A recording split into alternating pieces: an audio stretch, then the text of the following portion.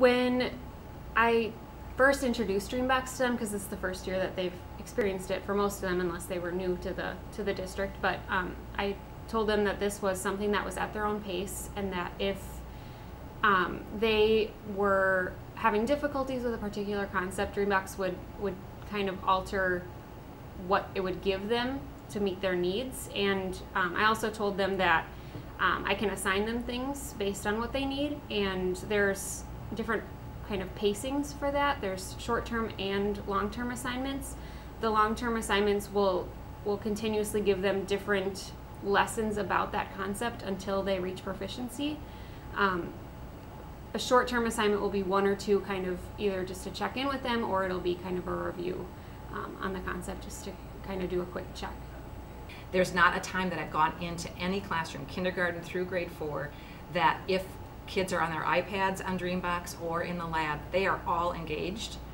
And it's really fun, because it's not just about earning a badge to them, is they want to complete lessons. And in order to complete lessons, they have to show their proficiency. Mm-hmm. And then we've turned off a couple of things in Dreambox so that it doesn't turn into a game time, just trying to change their background.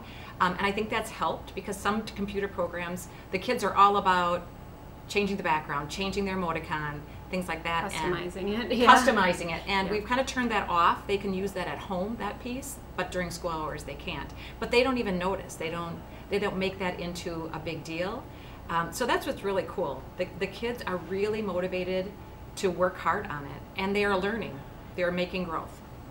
That's what our district is all about. We want our kids growing every day, and when they are on Dreambox, they are engaged, they're motivated, but most importantly, the targeted standards that they are working on are what we're working on in our classrooms, so it's a win-win when it comes to that.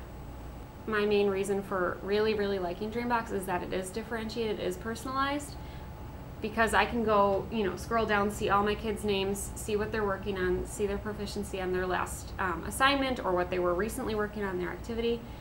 And you can change, just for one kid, or for 5 kids, or for all the kids, what they're working on, or seeing what they're doing. And I think that's just really powerful, because you want to try to meet everyone's needs.